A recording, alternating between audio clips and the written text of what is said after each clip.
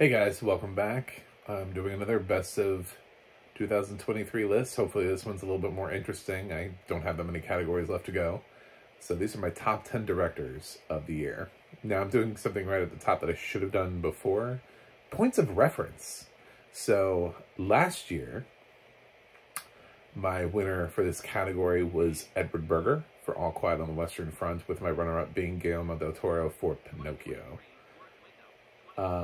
My winner the year before for films for 2021 was actually Ridley Scott for The Last Duel. And my runners-up were Steven Spielberg for West Side Story and John Watts for Spider-Man No Way Home. So, if you want to know sort of how I view things, I like to think of not just the film and its direction and its choices and all of the usual stuff. It's because it's like, what is a blind person thinking about with directing? But I also think about specifically, what is it that this director is bringing to the project? It's a lot easier for me with directors whose material I've seen before. And I don't just mean visually. I mean like anything. Anybody who's ever had a film that I've watched before. It is easier for me to determine, how much somebody has contributed to a project that way. And did the project benefit from this director? Was the project made better by having this director on the project? Or could it have been anybody? There are some films where you don't really feel that specific director in the film, or maybe the film directorial choices were not that great, or whatever. Strays. Who directed Strays? Who cares? I don't mean like, did you like it or not like it? Like, honestly, is there anything about Strays where you're like, oh, I want to see this guy's next project? I like Strays. I don't know who directed it, and it feels like anybody could have, so there's nothing about that really pops to me that feels like that was a film that lived and died based on a script, not based on presentation by the director. So I picked 10 directors who I feel like actually did make their films better. These are 10 films that I loved. I'll say loved. I don't know how to make that into one word. Make it into one word and then tell me what it is. But it's 10 directors who I feel like absolutely had a vision and put that vision on film. So here are my top 10 directors for 2023, with the caveat that I have not seen a couple films with some major directors who could absolutely fit the criteria of what I'm talking about, with Yorgos Lanthimos, Poor Things, Jonathan Glazer, Zone of Interest, and Hayao Miyazaki for The Boy and the Heron. So remember, last year my runner-up was Guillermo del Toro for Pinocchio, so there's no reason to believe that I wouldn't have put Hayao Miyazaki high on my list for an animated feature. It's possible to direct fantastic animated features. We just, at the Oscars, typically ignore that for some reason. Anyway, my number 10 is Kelly Fremont Craig for Are You There, God? It's Me, Margaret. This is a pretty interesting one because I'm using what I know of her from like The Edge of 17, which is a film I thought was fine. I thought it was a little overpraised. Some people pushing that a little bit too hard on me as being like the greatest thing since sliced bread. It's not. It's fine. It's fine. But it gave me an idea of what kind of director Kelly wanted to be, and what she's done with Are You There, God? It's Me, Margaret. I feel like it takes her skills and her ability to direct these coming-of-age stories in meaningful ways, without playing down to anybody, without making the kids seem childish or dumb, or without pushing adults out of the room because it's aimed at a certain audience. It feels like it's for everybody. and it's a very smart script, and it's a very smart direction from her. So a direction that has gone largely unrecognized this year from a film that pretty much everybody liked, from a director that everybody told me they loved their first film. So I don't know why, you know, I don't know what you're doing here. Anyway, so number 10, Kelly Fremont Craig, for Are You There, God? It's Me, Margaret. Number 9 is Ari Aster for Beau is Afraid. Yeah, I kind of fought pretty hard with myself to put this here, because Beau is Afraid is not a top 10 film for me. It's not a top 25 film for me. And I have problems with it. I have problems with the whole Woods segment just didn't work for me. But there's one thing that's very evident for me about Aster with his body of work. I'm not a fan of Hereditary. I'm not a fan of Midsommar. I actually kind of liked Beau is Afraid. I thought what he did with Beau is Afraid was he used the kind of stuff that he's used to using, the tropes that he's bringing into Hereditary and Midsommar to kind of shock and awe. And he brought that into Beau is Afraid, which ended up becoming sort of its own odyssey, like one man's odyssey to get to his mother's funeral that was full of oddities and nightmares, and a performance from Joaquin Phoenix that is just a lot. And it's constantly swinging for the fences. Ari never rests on his laurels. He never makes a choice. He feels like he's always taking the road less traveled. Like, no matter what it is that he's choosing, he's going to choose the other way. Feels like you could put, 10 directors in the room, and he's the, and 9 out of 10 are going to do one thing. He's the guy who's going to do the other thing. And it doesn't always work in his favor, but it's so refreshing to see him making those choices. And it's refreshing to see him take a little bit of a step away from just straight horror, just nothing but relentless and like, I'm gonna get you with this. It's like, okay, yeah, whatever. There are things that I like about certain horror directors that are coming up now, that are around, and it's because they're not doing typical things. And if Ari can continue to figure out how to do more of this, I think this will benefit him more than just trying to do more of the shock and awe horror that he was doing before. So he does get great performances out of his actors. I haven't done any acting videos yet, but I promise you there's at least one performance in here that's from Beau is Afraid. So, yeah, it's odd. It's an odd choice for me because, like I said, it's not in my top 25 for the year. So it's not an honorable mention, and it's not in my top 10. So, but he is, because the vision came through, and that's what I liked about it. So moving up the list, number 8. James Gunn for Guardians of the Galaxy Volume 3. This may seem like an eye roll for you guys, especially when you heard me say John Watts was a runner-up for Spider-Man that year. Listen, there were a lot of people who were trying to get Spider-Man in the Best Picture race, so looking back on it, it may seem weird to you now, but if you can remember where we were in 2021 and think to yourself, yeah, that tracks. It's just, there was quite a push to try to get that film in the Best Picture race, which means John Watts deserves to come along with it, right? Because he did direct it. Anyway, here, James Gunn, it's Guardians. He did all 3. We fought for him to do all 3. Disney didn't want him to do all 3. They tried to cancel him for a tweet that he wrote, like, before they ever hired him to do Guardians of the Galaxy. So, yeah, this is a film that I absolutely believe benefits from its director.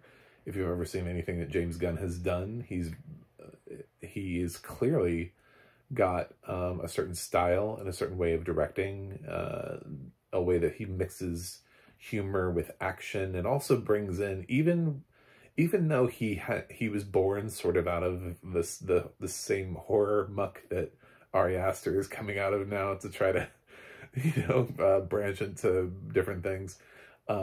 He still wants to find ways of bringing that in through sci-fi elements. He wants to find things that still shock you. And there was a lot of that in Guardians of Volume 3, especially regarding the stuff that High Executioner was doing with these animals. It was, Gunn still finds ways to bring sort of scary imagery in, and sort of things that are horrifying without necessarily us even knowing that they are. When you think about what's happening to these creatures, it's horror. It is. It's terrible. But it's not horror in your traditional sense. It's not the same kind of horror that you're going to run out and... You're not going to compare this with, like, Talk to Me. But James Gunn finds a way of bringing that into a PG-13 Marvel Disney movie. In the PG-13 Marvel Disney way. And I think it's brilliant. And Guardians is one of my favorite films of the year. And James Gunn is one of my favorite directors. And I think he brought a lot to this project. So, moving up the list, number 7. Emerald Fennell for Saltburn. Again, this Emerald is doing projects that catch fire. I'll say that. Emerald is picking projects that spark conversation, that are divisive, that make choices, and Emerald is making a absolute stamp on herself as a director. When you go from Promising Young Woman to Saltburn, those are two films that not everybody loved. But when the people loved them, they loved them. When you find somebody who loves Saltburn, it's like a dog that's, like, guarding his bowl, Have you ever tried to, like, do anything to a dog while they're eating? It's like, don't do it. Don't do it. No matter how nice your dog is, don't fuck with its bowl. Kind of feels like that with, if you're trying to go at somebody who likes Saltburn, they're like, don't come at me. I like Saltburn, and not obsessively, but I like the choices that Emerald Fennell makes with Saltburn. I think it's a really well-directed film. It's one of the films with the clearest 3-act structure of any film. This and Oppenheimer probably have the 3 best acts structures that you can actually see and feel and see the shift and be like, okay, well, this was Act 1, this was Act 2, and this was Act 3. There's a very clear transition between each act. And I like that she was able to balance and kept everybody waiting. I think one of the things that really benefited Emerald Fennell too was that everybody who saw Saltburn early on talked about how salacious it was from the get-go. So you're watching the early parts of this and you're like, this isn't salacious. What's going on here? What's happening? It takes a while to get there, you have to, and then you're like, oh, this is it. And it's something that's so funny about how that is what's considered to be salacious nowadays. Like, this is what she has to do. And I feel the same thing about Promising Young Woman. Like, she makes choices in Promising Young Woman that are choices that I feel like she's making so that people will go, ooh, I can't believe she did that. And it's like, I don't know, have you seen any of the other films this year? Because they're doing pretty graphic things also. Is it because she's doing them outside of the horror genre? Is that what's shocking you? I don't know. Maybe. But I love Saltburn, and I think Emerald contributed a whole lot to this. This is exactly what I'm talking about when I say looking at somebody's history in film and seeing, could anybody else have made Saltburn? I don't think so. I think it would have dramatically changed the film. There's a lot of what you see happening in Promising Young Woman that makes its way on stage in Saltburn. And I thought Saltburn was exceptional. So, moving up the list. Andrew Haigh for All of Us Strangers. Yeah, what a film. I already picked this year for Best Adapted Screenplay, so he did win something from me. I don't have trophies, but if Andrew Haigh wants to come by, I'll give him a high five. So, yeah, All of Us Strangers to me is just such a beautifully directed, impactful film. It has so many great moments. It's interesting how he directs something with such a small cast and makes the most out of it. The use of time that he has. If we're being honest, it's like people are not as interested in the Andrew Scott Paul Mescal aspect. That's not really the thing that gets people. If it was just that, I don't think this one would be that interesting. But it's how Andrew Scott relates with Claire Foy and Jamie Bell when he goes back to his childhood home, and those conversations that really hit home. But it's how Haigh manages to balance that and to continue those conversations, and then have Scott go home, and we see the evolution of Scott through Paul Mescal and his interactions with Mescal's character.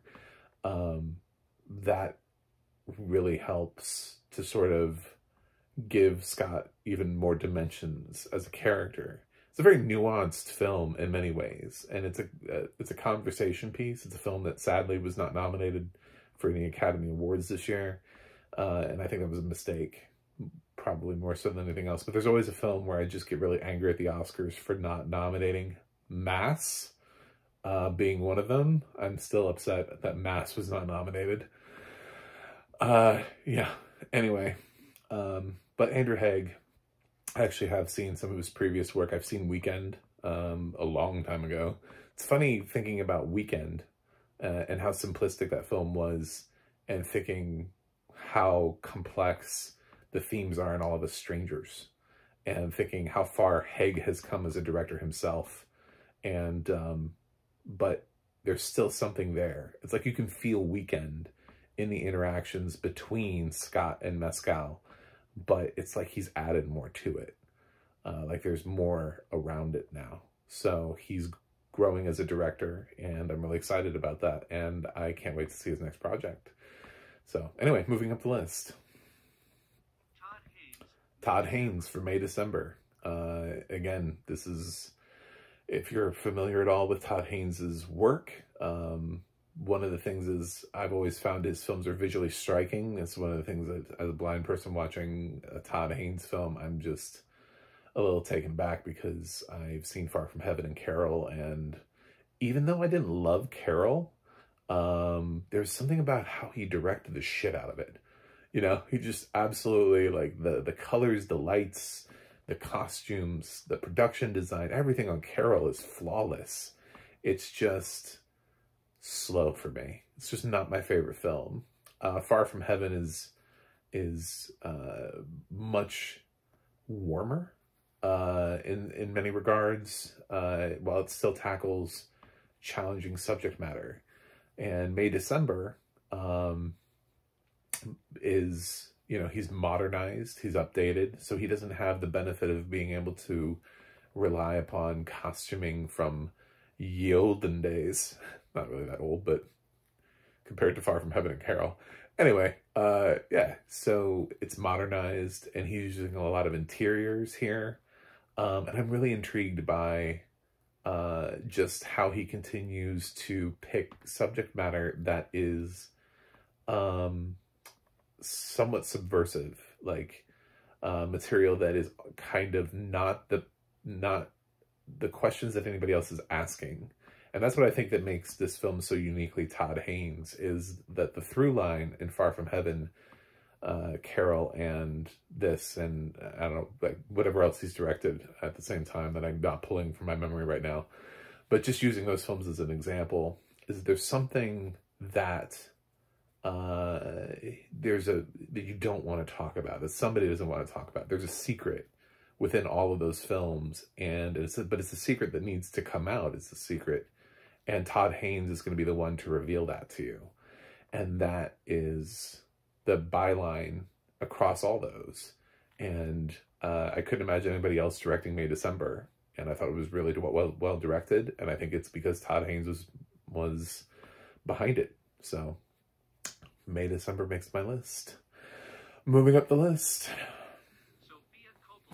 Sofia Coppola for Priscilla. I think this is the best thing she's done since Lost in Translation, hands down. I loved her interiors. I loved how she focused solely on Priscilla. Cailee Spaeny. This is one where I wish the audio description had just been a little bit better, because I actually saw this with a sighted person who was able to tell me sort of a lot of the intentional directorial choices that she was making. Like, a lot of times she kept the camera focus on Cailee Spaeny as Priscilla, even if Jacob Elordi as Elvis was talking. And it felt like, as a blind person, you're just sitting there listening and you're thinking this is an equal conversation, and they're probably framed the way you would normally frame a scene. There were some times where Jacob would move out of frame, or he would not even really be in focus, because she was so intently focused on Priscilla. The movie is called Priscilla, and by God, she's going to give you Cailee Spaegy's every reaction, every fiber of her being, which actually kind of makes it an impressive performance for Cailee Spaeny, because it puts all of the weight on her. But I love that Coppola did that for the direction. I love that she made sort of a minimalist approach to such a gaudy, lifelike personality in Elvis Presley, somebody whose life was always so big. That's what worked for Baz Luhrmann's film with Elvis, was that it felt like this is the type of person. I just didn't like how he chose to tell it through Tom Parker. But that kind of flash and pizzazz and style works really well for Luhrmann. Here, the minimalist approach done by Sofia Coppola on the same wavelength is, I think, why I really think she was the right person, and I can't imagine anybody else directing Priscilla. So, it's also her script. So, anyway. Yeah, so Sofia Coppola for Priscilla makes the cut. I don't know if you've noticed, there are a lot of women on my list. Women did an excellent job in film this year. Moving up the list. Bradley Cooper, Maestro. Number 3 on my list is Bradley Cooper for Maestro. This feels like a man who is trying really hard to be taken seriously as a director, is what it feels like. I feel like Bradley directed the ever-loving hell out of Maestro. I think I like the direction more than I do his performance, and I liked his performance. The choices that he was making, the fact that he's in every aspect of it. If you like Maestro at all, then you have to like his direction, because his fingers are everywhere in this. Not only is he on camera, not only is he behind the camera, not only did he write the film and produce the film, he's everywhere. He's just, this film, he's like laying on top of this film. And it's the same way with A Star Is Born, where he's involved. He doesn't just get like sort of involved in the film. He has to be involved in everything, in like the whole, all of it, you know? And it's his love of the craft and the idea.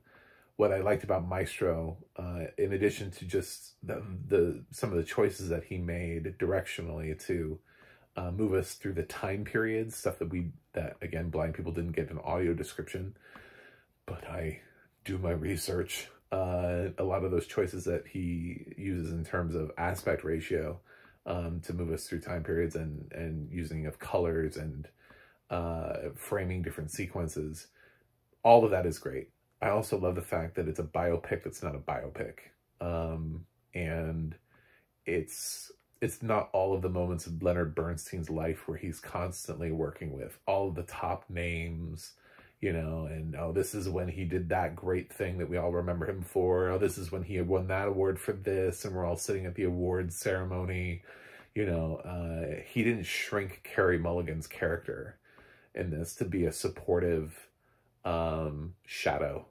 Instead, he made this about Leonard Bernstein's life through his relationship with his wife.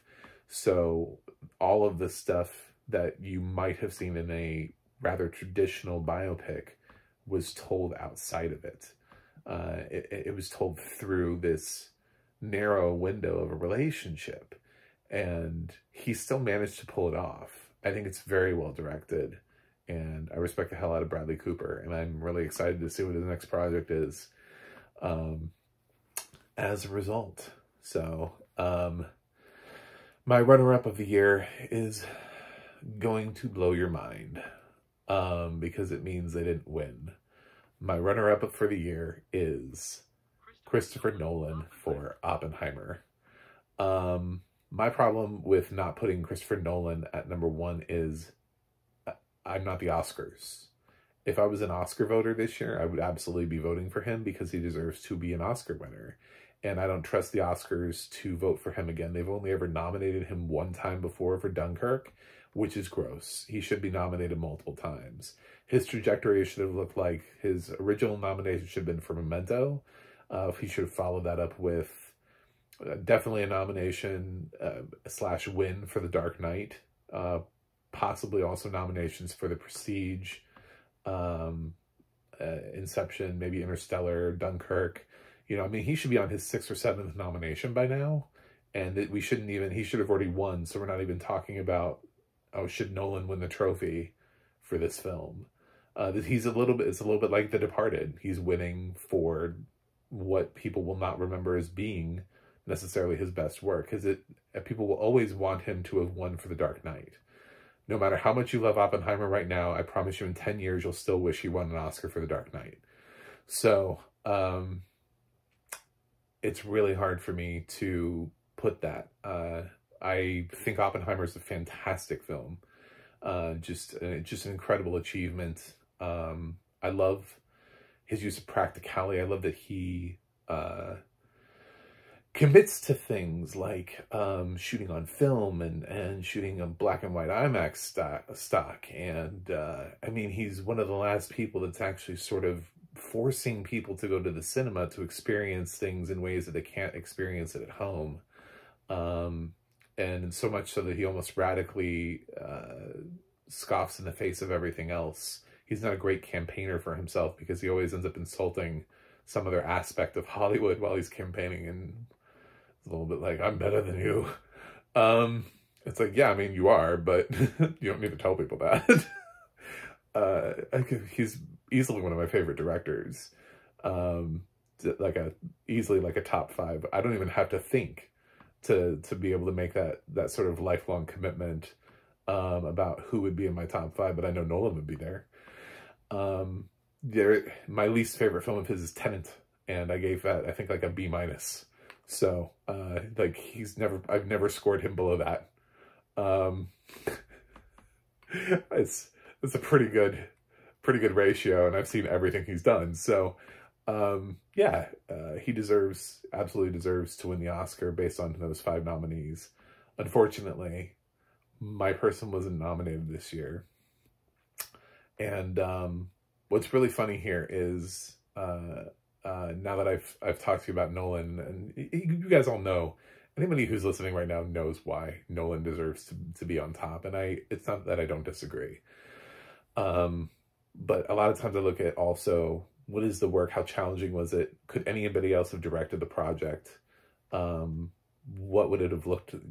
Would it have turned out? And the answer is no. I honestly, truly believe that my winner no one else could have directed this. No one else could have put this together. Odd thing is, I can tell you right now that this is one of those years where this is not going to line up. This film is not in my top 10. It's in my honorable mentions. And I do have a couple problems with it, but there's one reason why this film worked, and that's Greta Gerwig for Barbie is my winner for Best Director. I literally cannot imagine anyone else directing Barbie and it coming out the way that it did. I don't know who that person would be. It would be radically different because it would shape to their style, and there's no guarantee that film would have grossed $1 billion at the box office. There's no guarantee that film. Barbie is a Best Picture nominee. When you hear those words coming out of your mouth, it sounds weird. You know, it's like I know we're making a Barney movie, but if future me time travels back now and tells me that Barney's the Best Picture nominee, I'm immediately going to want to know who's directing and how they made that happen. Because there's some of these projects that just don't seem like they could ever possibly be taken seriously by the Academy. The fact that this film got 8 Oscar nominations, including Best Picture, Best Supporting Actor, Best Supporting Actress, Best Adapted Screenplay. What? What are we even doing here?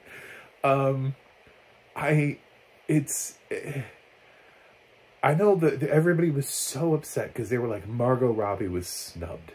And I was like, Margot wasn't snubbed. Greta was snubbed. I don't know. Like, I get it. Margot helped to produce. Guess what? She's recognized as a producer. The whole thing that you keep saying the film would have never happened without Margot, she is recognized as a producer in the Best Picture race. She got nominated for the exact thing that you're using to try to define as why she should be nominated for Best Actress. However, Greta Gerwig is not nominated for the very thing that she should be nominated for, which is directing this thing, which is putting this whole thing together, putting this whole team, you know, shepherding those original songs, which 3 of them made the shortlist, even though 2 of them could only get nominated. Which is making sure that the score was great, the production design, the hair and makeup. She went through every aspect of this. She combed through, she assembled the team. She assembled the Avengers guys, basically, on this. And she didn't just do it and make an entertaining film. This isn't just, she didn't just come along and make something that was critically adored. And we were like, oh, that was cute. That was a fun movie. She didn't make Crazy Rich Asians, which, you know, we were like, maybe Michelle Yeoh will get a supporting actress nomination. You know, that was a fun movie. Remember that? Remember it was like, Crazy Rich Asians was good. No, she made a film that people were passionate about getting into the Best Picture race. Barbenheimer, $1 billion. It's absolutely absurd that she's not in the race this year. This isn't even a top 10 film for me, but she's clearly my best director of the year. When I started comprising this list and I started asking myself the tough questions of, is there anybody who put forth their best work this year, definitively? And the answer to me was obviously Greta Gerwig. I do think that this is better than Little Women and Lady Bird. I think Lady Bird and Little Women, the stuff that she put forth in that led to Barbie, but it's I mean, the differences here are, you know, it's like she sailed across the ocean twice and, you know, as like the first female captain of a boat, and then they gave her the Titanic. But in this world, the Titanic made it. In this world, the Titanic missed the iceberg, you know? Everybody thought the Titanic was going to hit the iceberg, but nope. Greta Gerwig was the captain, and she got that shit to New York. So, that's kind of the achievement, and I think it's being very underestimated this year, and Greta Gerwig is my winner for Best Director of 2023. I hope I've made enough of a reasoning for that, because Nolan is the easy choice for me. Greta Gerwig, not an easy choice for me. In terms of like, oh, Greta Gerwig's one of my favorite directors of all time. Not really a true statement for me, but I absolutely believe she was robbed of a nomination. Yeah, so anyway, that's it. Thanks for watching, and I'll have another top 10 list for you soon. Until then, see you guys on the other side.